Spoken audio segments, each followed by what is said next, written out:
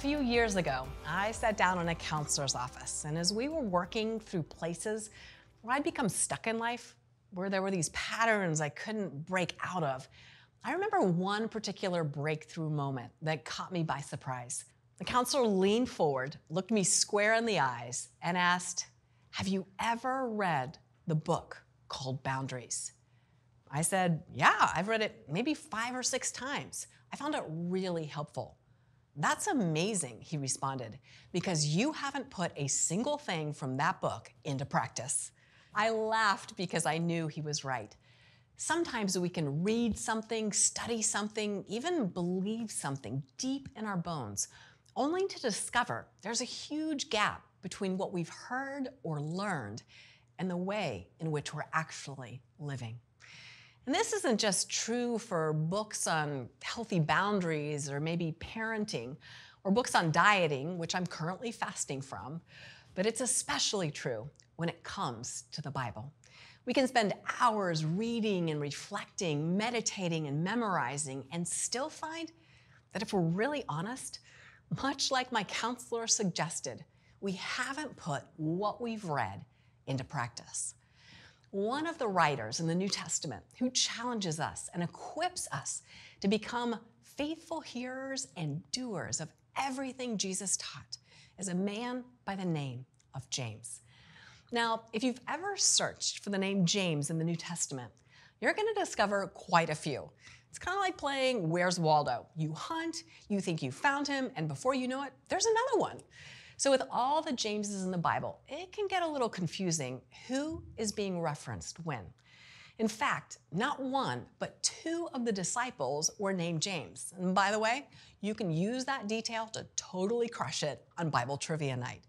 But neither of those Jameses wrote the book of James. The author of James is actually Jesus' brother. Now, technically, Jesus didn't have any full-blooded siblings because of his divine nature.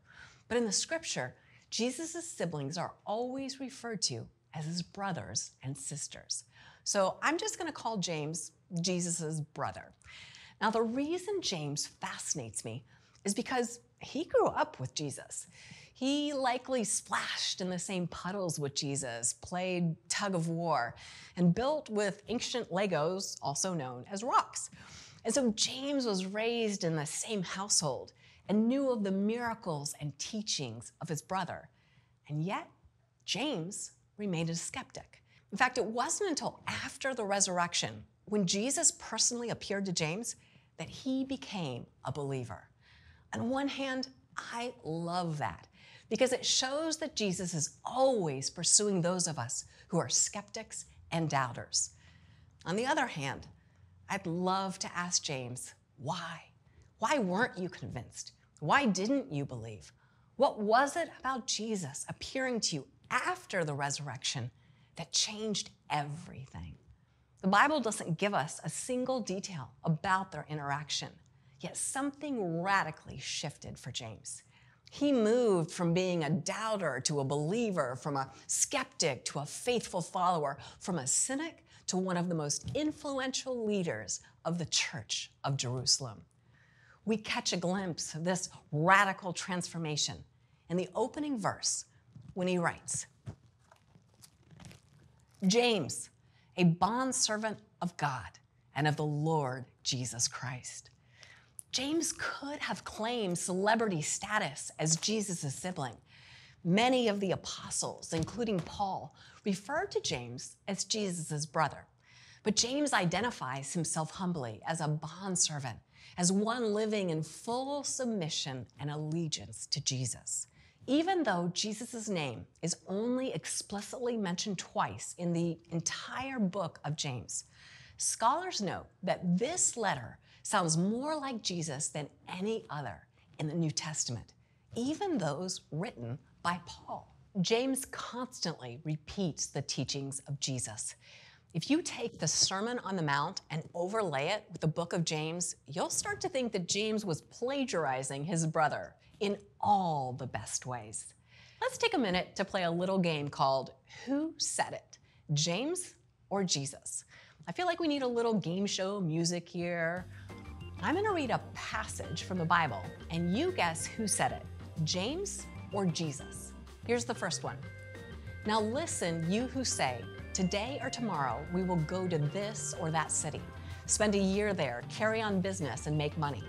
Why, you do not even know what will happen tomorrow. Who said it, James or Jesus? The answer is James. Let's try another one. When you ask, you do not receive because you ask with wrong motives, that you may spend what you get on your pleasures. Who said it, James or Jesus? The answer is, again, James. Next one. By their fruit, you will recognize them. Do people pick grapes from thorn bushes or figs from thistles? Who said it, James or Jesus? The answer is Jesus. Last one. Do not swear. Who said it, James or Jesus? The answer is James and Jesus. Take a look at just how similar these passages are. James 5:12 says, above all, my brothers and sisters, do not swear, not by heaven or by earth or by anything else. And in Matthew 5:34 through 35, Jesus says, but I tell you, do not swear an oath at all, either by heaven, for it is God's throne, or by the earth, for it is his footstool. When we're reading James, we must remember we're often reading the words of Jesus. It's almost as if James is just so filled up with the teachings of Jesus that they literally drip out of him as he writes. If you want to see just how often James repeats the teachings of Jesus, flip to the back of your study book and you'll see a chart we've created. It is mind-blowing. Now, continuing in verse 1, we see who James is writing to. To the 12 tribes scattered among the nations, greetings. Who are the 12 tribes? They're a collection of Jewish Christian congregations outside of Israel. Many of these Jewish believers fled Jerusalem just to stay alive.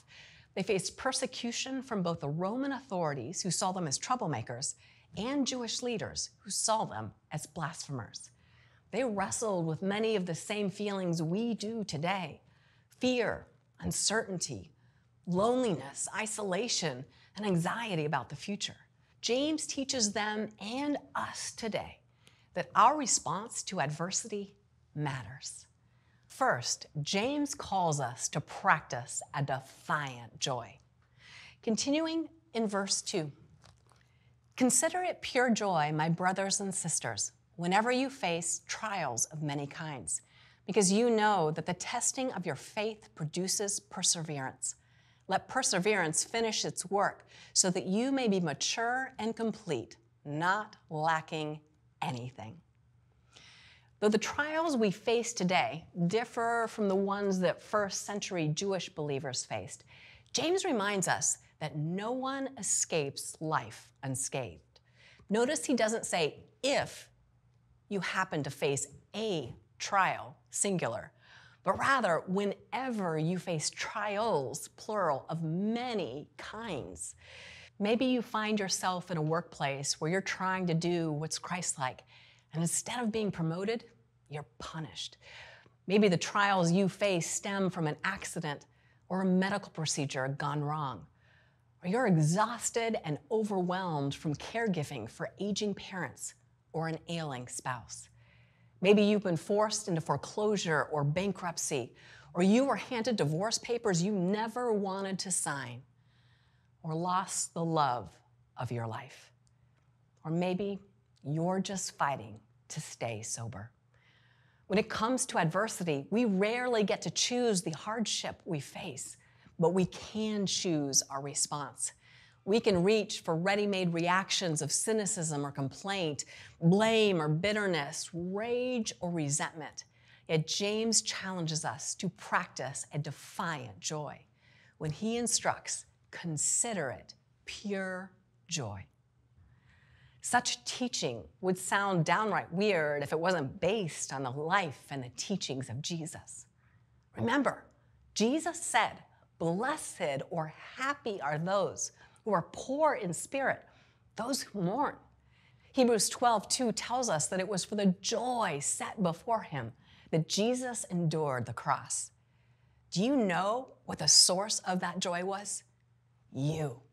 That through his death and resurrection, we can be with Jesus for all of eternity. So when James calls us to consider it pure joy, he is asking us to follow in the life and the way of Christ and practice a defiant joy. That word consider does not mean to feel a certain way. James is not calling us to an emotion, but to an action.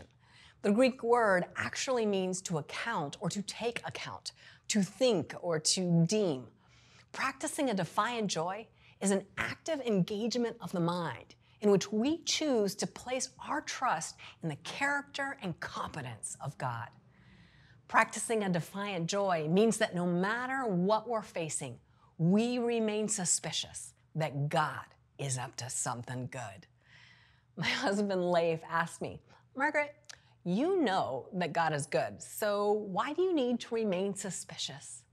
Because I want to be a person who puts on night vision goggles and looks high and low above every branch, below every bush, in every nook and every cranny for the goodness of God.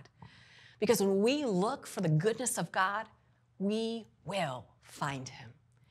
We can practice a defiant joy because we know that even when we can't see it, even when we don't feel it, God is still working for our good and his glory.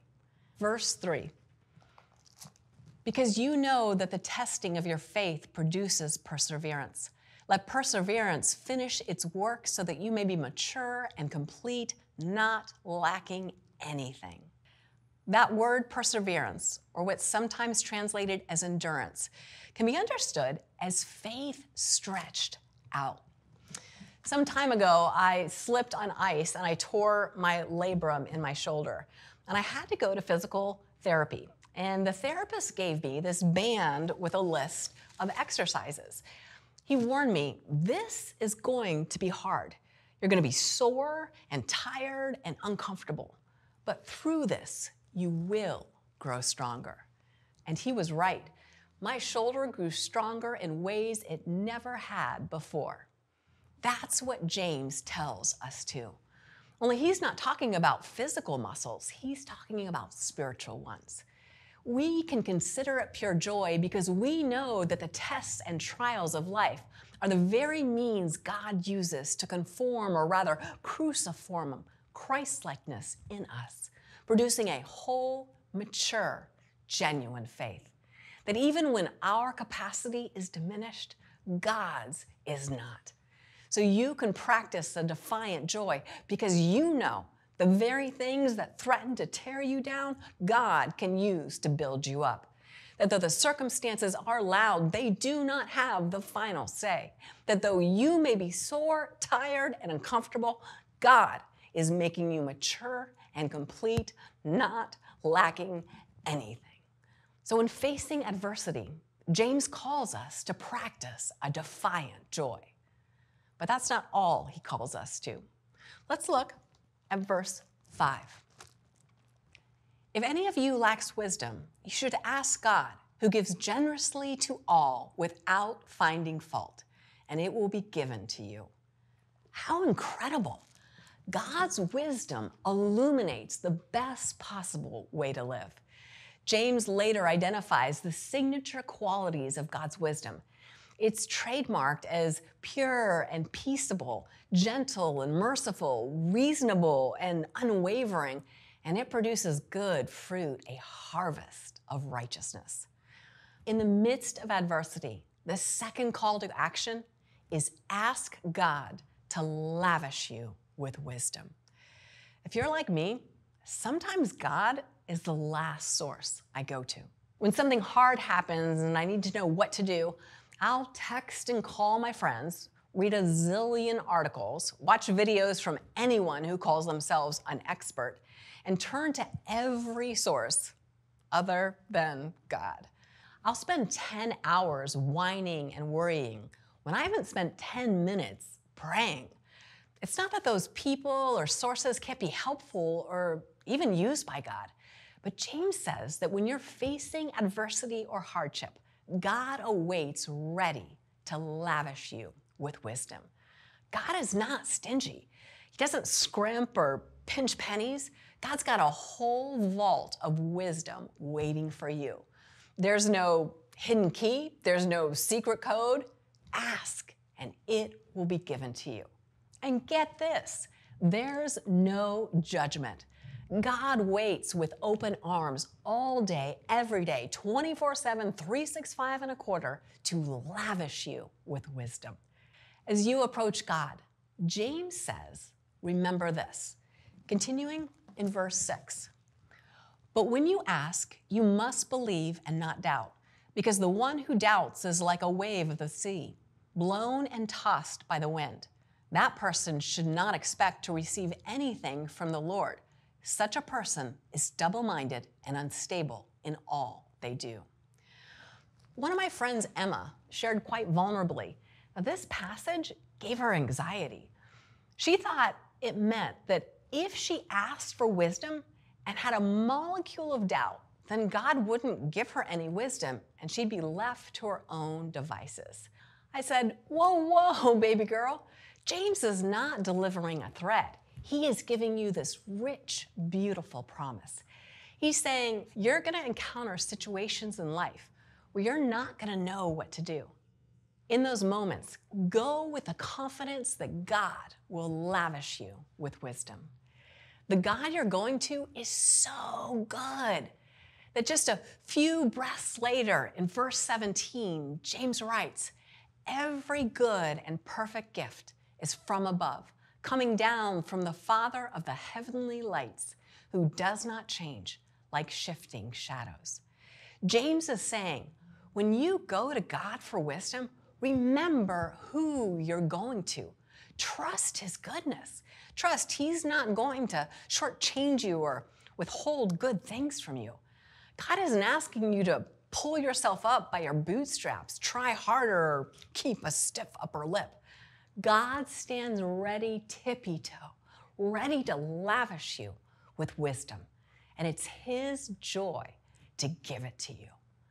Our God gives generously to all without finding fault. When I shared that with Emma, she said, that changes everything. After that conversation, I thought, man alive, if God is that good and he wants to give us that much wisdom, where in my life am I not asking him for it? The answer is most places.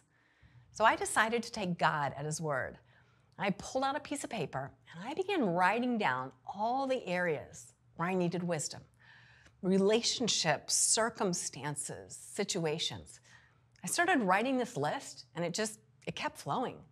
What was shocking was not just how many areas of my life I'd never asked for God's wisdom, but how quickly God began providing wisdom and those micro steps forward, those moments of clarity.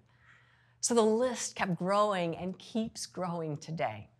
But we need to remember that asking God to lavish us with wisdom, it's not a one and done. Why? Remember, one of the things God is growing in us is perseverance, a kind of faith that's stretched out. We ask and we keep on asking, just like Jesus instructed. I think we're supposed to be like solicitors when it comes to God's wisdom. As annoying as solicitors are, you have to admire their perseverance. I live in a neighborhood where, in theory, there's no soliciting. But let me tell you, they come and they keep coming. And I have a pest control contract, rolls of wrapping paper, and loads of magazine subscriptions to prove it. We need to be like those solicitors with God, to go and keep going, to knock and keep knocking, to ask and keep asking, because our good God wants to lavish us with wisdom. In the process, we not only discover God's wisdom as a treasure, but we discover a greater treasure, God himself. James wants us to know that how we respond to hardship matters. No matter what adversity you're facing, remember that today you can begin to practice a defiant joy and ask God to lavish you with wisdom, knowing He gives generously to all without finding fault. Over the coming days, through the study guide, we're going to dive deeper into the life of James, chapter 1, and what to do no matter what adversity you're facing.